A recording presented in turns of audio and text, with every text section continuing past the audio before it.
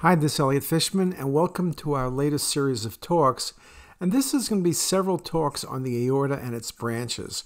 And I'll be looking at acute processes. There are many different pathologies we could think about when you think of the aorta and its branch vessels. And if I wanted to cover everything, I'm probably going to have to do about 2 days worth of talks. And I want to do this in 2 or 3 talks. So I have about 180 slides, if that means anything to you. So let's get started. Now, the reason CTA is so valuable in looking at the abdomen is because, and I will be focusing on the abdomen in this talk, and we'll do another talk on vascular disease acute in the chest at a later date. But scan protocols are reproducible and less dependent on the scanner and scan operator. You can get a good study most of the time, unlike MR, which it can be very difficult. Scan times are typically measured in seconds, and patient cooperation is minimized, which is especially important in sicker patients. Imaging of the vessels as well as the bowel and major organs are accomplished in a single examination. We have high spatial resolution for looking at small vessels and small aneurysms or pseudoaneurysms, for example. As I'll show you, post-processing is critical in these cases. The ability to routinely detect pathology beyond the area of interest is also important, and particularly with vascular disease or vasculitis, there is often multiple organ involvement. One of the nice things with CTA is you're not really thinking about, oh, what's good for the kidney alone or good for the mesenteric vessels alone. If you time things correctly, you'll get all the vessels, even the ones you're not suspecting that could be problematic. And finally, its availability 24/7, 365 in the ER, for example. Now, when we look at processes like Crohn's disease, we talk about Crohn's with a comb sign, fatty proliferation, but you can see those really fine vessels measuring well under a millimeter going to the terminal ileum. The prominent enhancement of the ileum seen very nicely on the MIP imaging. The changes with the prominent comb sign seen very nicely on the cinematic images. And this typically is associated with active Crohn's disease. We can look at this next case where there's a dissection in the patient's SMA, in this patient with acute abdomen due to vasculitis, or this patient with very prominent vasa recta and a patient who also had Crohn's disease, or this patient who had an acute abdomen, and you can see there's the SMA and there's the thrombus, there's the SMA and there's the occlusion. And you can see the occlusion is not the entire vessel, but a short segment of the vessel, which you can see on the MIP imaging. But you can see how nicely CT angiography is good at looking at the entire vessel. So even when there are small areas of occlusion or stenosis or involvement, we'd be very good at seeing it. Or things like this patient with back pain and obstructed right renal pelvis, which is due to a crossing renal artery, an accessory vessel that obstructs the renal pelvis, or sticking with the renal arteries in this case, in this patient with a splenic artery aneurysm, which is calcified, but a very large right renal artery aneurysm, well over 2 centimeters and a hypertensive, and that'll either have to be embolized or resected. So again, the other thing in terms of this case, for an example, is the fact multi-organs, multiple vessels are all analyzed in a single examination, and in many patients, there are multiple areas of involvement. Now, we are seeing more patients with known or suspected FMD, fibromuscular dysplasia, in our practice. You can see on the upper image very nicely the beating of the right renal artery and the volume rendering. And on the second case, also beating of a good portion of the right renal artery, very nicely shown there as well. Fibromuscular dysplasia can be bilateral, it can be unilateral, it can be segmental, or it can involve the entire vessel. Now, another patient, this patient had FUO and hematuria.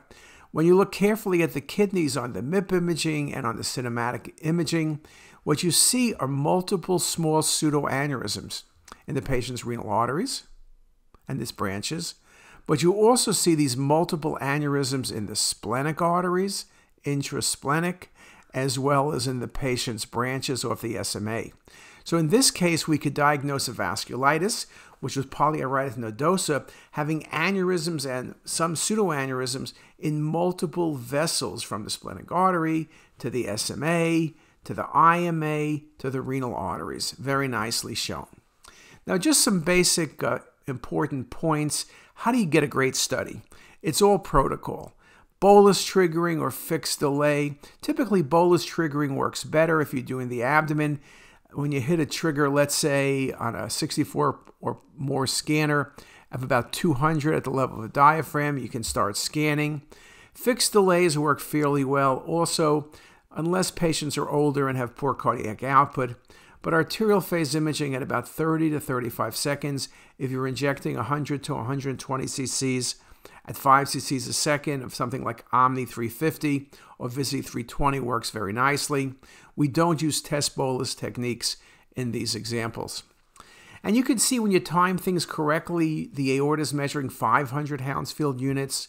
And when you look at the sagittal view, you can see that the SMA and celiac are well opacified, as is the aorta, but they're all basically at the same density. So you don't have flow-related artifacts where, is there a thrombus in the vessel? Is there a dissection? All sorts of questions you may come up with.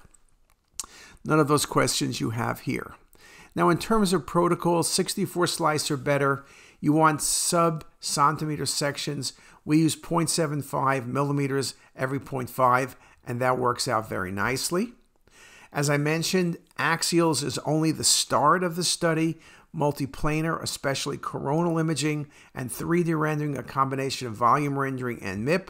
The volume rendering could be classic volume rendering or cinematic, and the MIP is classic MIP. So let's look at some examples. This patient with Crohn's disease. I showed you a couple other cases with Crohn's. Very nicely, abdominal pain. You can see the thickening of the small bowel distally, the mucosal enhancement. But then when you go to the coronal view, which is a bit better at showing the length of involvement, you also see the prominent vasa recta, but that's even better shown when you go to the MIP imaging, and you can see the comb sign. Or you go to the volume rendering, which not only shows you the vessels and the impressive vessel mapping of the patient's active disease, but also shows you the thickening of the small bowel, active Crohn's disease. We also talk about things with vessels in the GI tract like SMA syndrome. There, the vessel is not narrowed, but the angle of the vessel to the aorta is decreased. Classically described with patients who were put in whole body casts. We now see it in patients with marked weight loss and in patients with anorexia nervosa. The thing is, to me, the angle of the SMA may be decreased, but it doesn't mean you have SMA syndrome. When you have SMA syndrome, you also have dilated duodenum. So classic numbers, SMA syndrome angle typically under 10 degrees, and the distance SMA to aorta is under 10 millimeters. Here's a good example of a patient who was thought to have gastric outlet obstruction, and the stomach indeed is distended, but as you follow it down, it's not just the stomach, it's the duodenum, and if you follow this down, you see the duodenum gets dilated and then narrowed right where it crosses beneath the SMA. Here it is on the coronal view, very nicely shown, a wonderful example of SMA syndrome. And if you take that same case and you look at the sagittal views, look at the angle of the SMA to the aorta. There's barely any angle. Remember the two things between the SMA and the aorta, besides the patient's duodenum, is also the left renal vein. So you get compression of the left renal vein and so-called nutcracker syndrome. And here's just another example, dilated duodenum. And here you very nicely see the SMA cutting off the duodenum. That's SMA syndrome. And again, in the sagittal view, decreasing the angle. I'm always careful if I don't see duodenal obstruction or dilatation to call SMA syndrome, because many patients, particularly skinnier patients or cancer patients who have lost weight, often have decreased SMA to aorta angle, but most of those patients don't have symptoms. So you want to be very careful what you call. And here's just a few more images of a nice case of SMA narrowing of the angle and SMA syndrome. Another example here, abdominal pain. Look at the duodenum, it's dilated, transition over right by the SMA. And you can see where the SMA is compressing the duodenum on these MIP images. And then very nicely on the sagittal view, you see the markedly decreased angle between the SMA and the aorta. All the features I need to see to make the diagnosis of SMA syndrome. And here it is with volume rendering, nicely showing you the duodenum and the cutoff right here by the SMA. Very nicely shown. And then the sagittal views to match it. And you can see very nicely the cinematic rendering is really excellent for looking at these cases. Now, when you look at the mesenteric vessels, I usually don't measure things. I look at symmetry. Now, it's interesting. We often see small vessels in patients who are hypotensive. You can get large vessels and aneurysms, but usually it's obvious. But if you had to mention what size is, celiac trunk 0.8 centimeters, common hepatic artery 0.5, proper hepatic artery a bit under 0.5, and splenic artery also 0.5 or a little bit less. So they're all about the same. Now, when we look at vessels, it's a very important component when we're looking for intestinal ischemia. Whether it's arterial disease or venous disease, more common when looking at arterial disease, but again, you'll be looking carefully at the venous structures as well, portal vein and SMV. The most of the time we have problems is typically going to be looking at arterial structures, and whether it's due to vessel narrowing, due to atherosclerosis, or even occlusion from atherosclerosis, or occlusion more commonly from embolic phenomena, or even trauma are things we can look at. Now, when you think about ischemic bowel, we do have findings that relate to the bowel. Is the bowel dilated? Is the wall thickened over 3 millimeters? What about dilated veins? What about edema in the mesenteric fat? When things are more progressive, you might see air in the bowel wall, pneumatosis, or air in the portal venous system. But the thing you want to really look carefully at is going to be the arterial structures. Sometimes the vessels are patent, but they're small in caliber. Then I'm suggesting the patient has a low flow state. Sometimes you'll see the vessel occluded. Sometimes you'll only see a thrombus.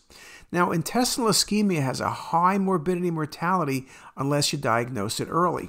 In this article by Paulson, ischemia is the complication that increases the morbidity mortality associated with small bowel obstruction. Specifically, the mortality rate in patients who undergo surgery for SBO with ischemic bowel is as high as 25%, compared with those without strangulation, where it's as low as 2%. So a very important finding. Again, conservative management occasionally is okay in certain different applications, spontaneous dissection of the splenic artery. But when you have bowel infarction, you really need to do CT, and if CT has a finding, you need to go to the OR. Patients who are not aggressively managed have, in general, a very poor outcome. Now, in this article by Paulson, again, he makes the point, the CT findings associated with ischemic bowel include bowel wall thickening, mesenteric edema or fluid in the adjacent mesentery or peritoneal space, abnormal decreased bowel wall enhancement, and pneumatosis with or without associated gas in the mesenteric or portal veins. Now, the one thing he doesn't mention is looking at the vessels. Now, he does describe that in the article. So what do we look at? Normally, I always look at sagittal views to look at the aorta and the mesenteric vessels. And sometimes you'll see plaque, not uncommon in older patients, particularly near the takeoff of the vessels. And I'll comment on that I see calcification. Sometimes I'll mention narrowing if it's there. Here's a good example of the vessel being patent, but multiple calcified and non-calcified plaques in the SMA, and calcified plaque by the origin of the celiac. And here's just a few more images, and more inferiorly, you see the large abdominal aortic aneurysm with moderate thrombus present. But this case with abdominal pain is different. It's not the plaque. There is some plaque here, but look at the SMA. There's no flow. There's a big thrombus in the SMA. And you can see it beautifully on the sagittal view. The patient in this case is not atherosclerotic disease because it's not this gradual narrowing. It's occlusion going into literally the aorta.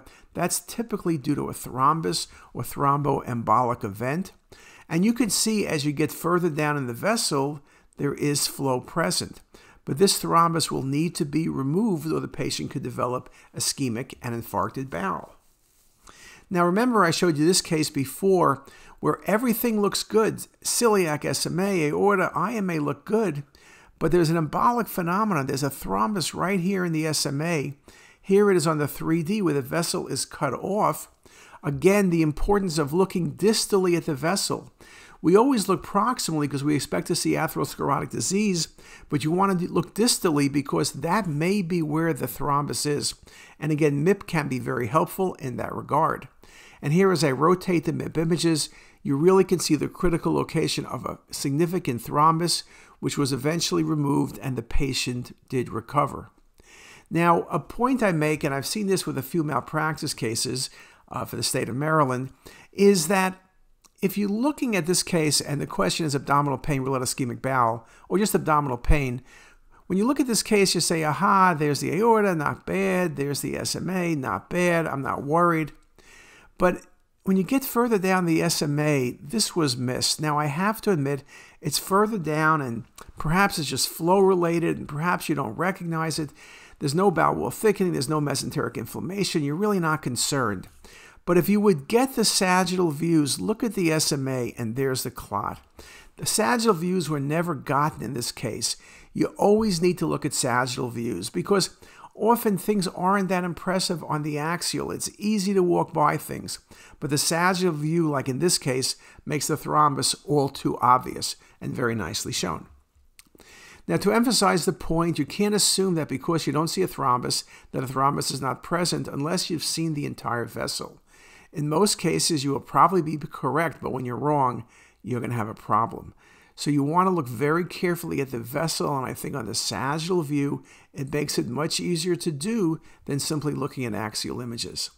Another example, this patient in the study looks like a non-contrast scan. The bowel is dilated. It's not really enhancing well. Maybe there's some air in the bowel wall. But look at the sagittal view. Celiac looks good, but there's the SMA occluded. There's the IMA. This was occlusion of the SMA. They went in, they removed the thrombus. There's the patient a week later. They got in early enough that the patient's bowel, which was not pink at the time, they were concerned for ischemia.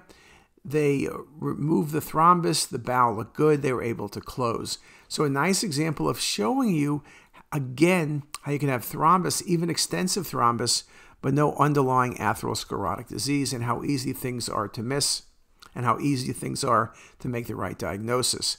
Here's another case, abdominal pain. You see the changes in the small bowel. Inflammation, ischemia is one of the possibilities. Sagittal view, there's the SMA looking great until you find this big thrombus. So a very, very easy diagnosis to make. On the volume rendering, there's the vessel cut off. Here you can see it reconstitutes distally, but just a real nice example of vascular occlusion, which can lead to ischemia. Again, look at the entire vessel. Scroll down, but I think what's most helpful is really looking at those sagittal views. Now, I have some other things related to the SMA, but I think what I'll do is, why don't we stop right here? Let's get a cup of coffee, and then we'll pick it up at some other SMA pathologies that are important to all of us. And I'll be right back. If you like this video, make sure to subscribe to the CTisus YouTube channel. You can also visit us at ctisus.com for even more videos, plus quizzes, pearls, protocols, and oh so much more. We're also in the App Store and have well over a dozen apps for iPhone and iPad, all completely free. Thanks for watching.